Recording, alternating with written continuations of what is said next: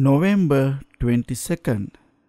With the fading away of joy, one remains equanimous, mindful, and clearly conscious, and experiences within oneself that happiness of which the noble ones say, "Happy indeed is he who abides equanimous and mindful."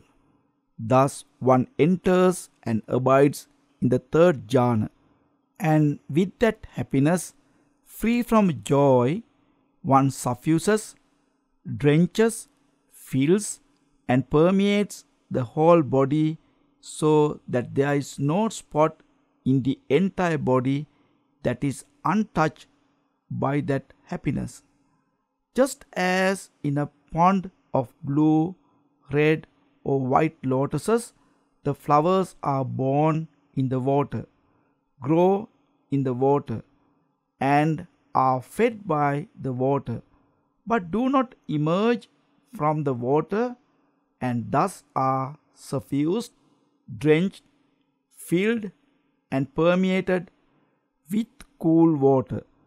In the same way, one suffuses, drenches, fills, and permeates the whole body, so that there is no spot untouched.